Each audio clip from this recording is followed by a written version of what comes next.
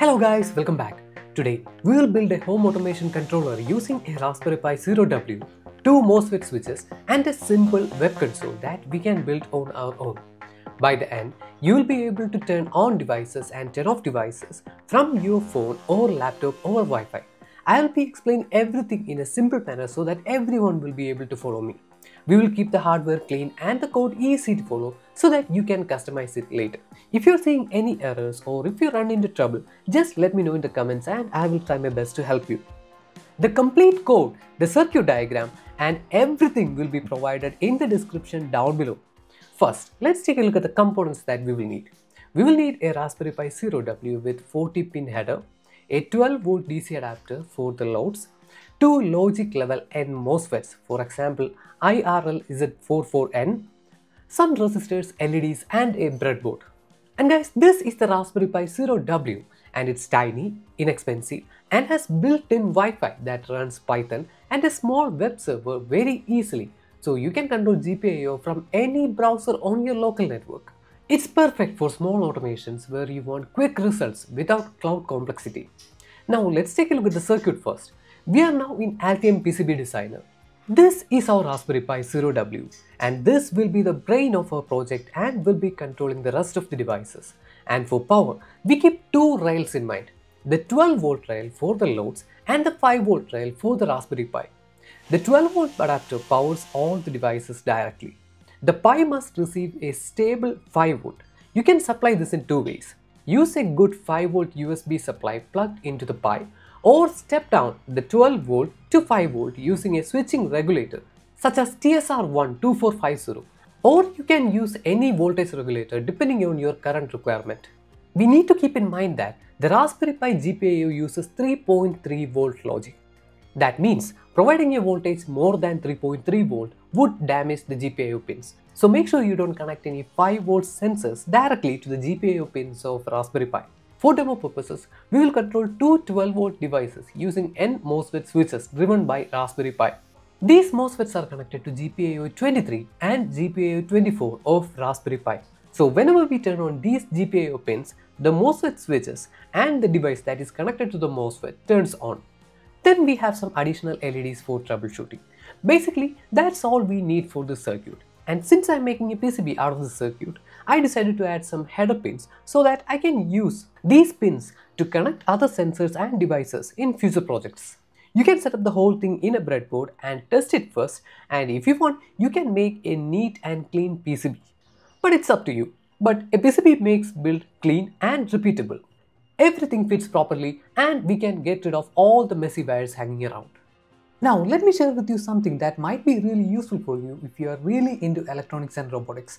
If you have ever built a PCB, robot or IoT gadget, especially with your team, you know the hardest part isn't always wiring or coding. It's keeping everything connected, your design, parts and the team.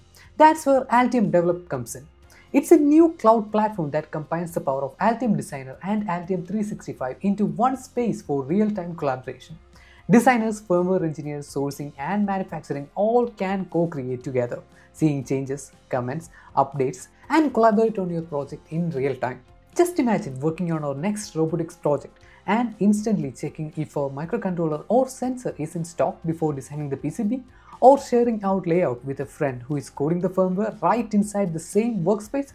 Altium Develop makes everything easy. So make sure you check it out. The link is in the description down below and you will get a 30-day free trial.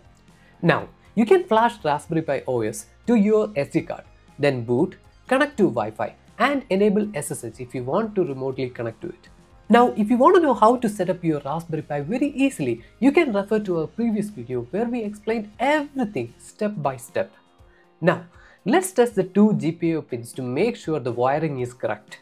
And for that, you can simply connect any 12-volt device, for example, this LED strip, and then run this script. Basically, what the script do is, it initializes the pin 23 and 24 as GPIO output pin and then turn on pin 23 for 2 seconds and turn it off. And after that, it will turn on pin 24 for 2 seconds and it will turn off. And with this, we can confirm the connections and everything is working fine as expected. The next thing that we need is a web console with which we can control the devices from our mobile phone or our laptop. In order to do that, we can create a small Flask web server that shows two buttons for GPIO 23 and GPIO 24. When you click on, the app sets the pin high, and when you click off, it sets the pin low. The page refreshes to show the current state. Now let me explain the code for you. First, we import the Flask and RPi GPIO libraries. We define our pin list as 23 and 24, which are the pins that are connected to our MOSFETs. We set the GPIO mode to BCM and configure those pins as output, and we will initially set it to low. We keep a simple state dictionary to display on or off in the web page. The HTML is embedded right in the script itself, so there is no extra template files. And this is the part where we handle the web requests that are sent from our mobile phone to the web server. The route slash renders the page. The route slash toggle slash pin slash more receives a form post, flips the pin and updates the state, and then redirects back to the main page.